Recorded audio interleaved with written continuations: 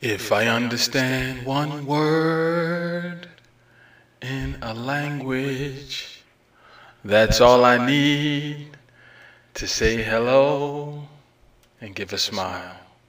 I've taken some time to look at a variety of languages. I've been exposed to uh, many languages, and I like language learning.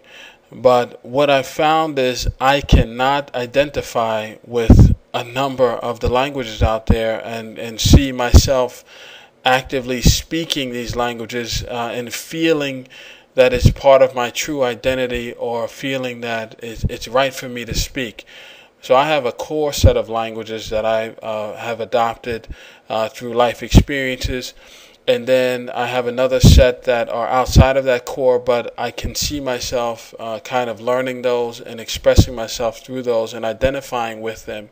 But then there are hundreds and probably thousands globally that I couldn't even identify with, and even though I have fun saying phrases and things, I really don't see that as my long-term goal to pick up those languages and learn them.